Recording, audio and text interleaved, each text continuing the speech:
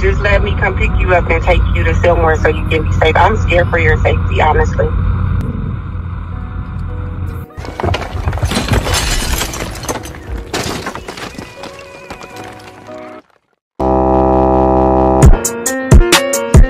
Fellas, let's get them crunk. Chip. Let's get them crunk. Like and subscribe. Real Murder TV.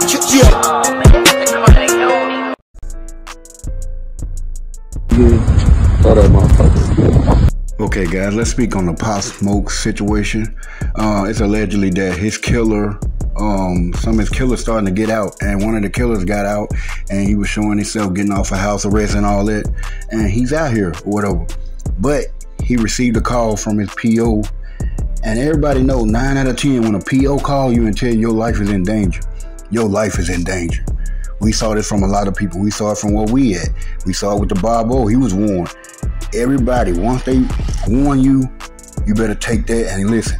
But I think he want to stay gangster, you know what I'm saying? He can't just go in no PO, no protective custody. And especially the guys he probably came home to. He got to prove that he a real dude. But these guys that's Pop Smoking them, you took the bread maker.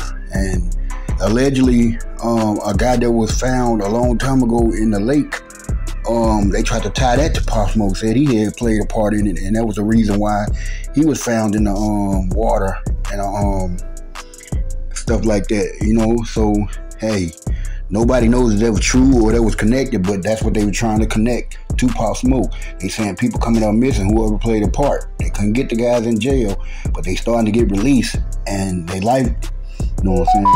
9 out of 10, the PO warning you, somebody probably tipped the PO off that this guy's life might be in danger.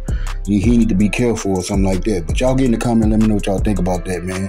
PO's always right when they say something might happen to you.